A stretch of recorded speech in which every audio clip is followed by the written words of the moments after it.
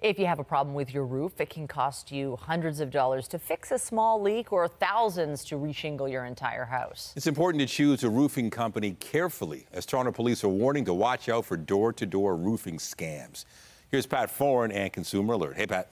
Nathan and Michelle, we've done several stories on roofing scams this year. Usually someone comes to your door and says your roof has a problem. Then they claim it's in horrible shape. A woman in Scarborough was just scammed out of $80,000. No, we didn't have any issues. We didn't have any leaks. Judy Poirier of Scarborough says it was last month when someone came to her door and said he noticed she had a problem with her chimney. Once he got on a ladder, he said her roof was in bad shape. As he's up there, he said the roof felt a little spongy. And so he ripped up a few shingles and he says, oh yeah, he says, you've got some damage here.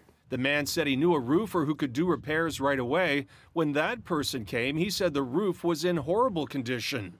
And then said, oh, this is an extensive job. There's way more damage here than we thought.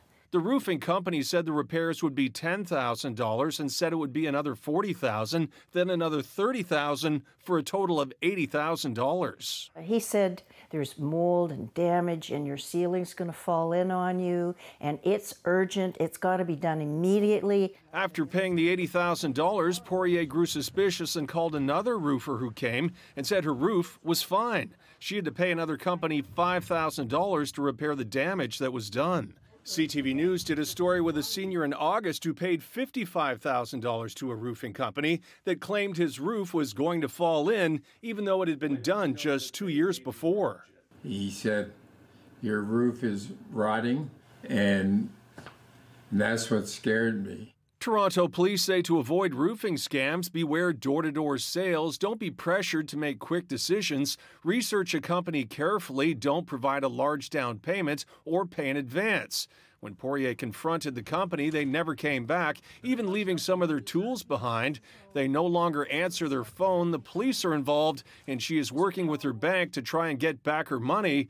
She wanted to share her story to warn others if someone comes to your door. Stop. Don't move forward with it. Don't let them rope you in with their fear tactics. And Poirier has been able to get back some of the money she was scammed out of by working with her bank. The best way to avoid these problems is to never pay in advance. Always hold back payment until the job is done to your satisfaction. On your side, I'm Pat Foran. If you have a consumer story idea, email us at alert@ctv.ca.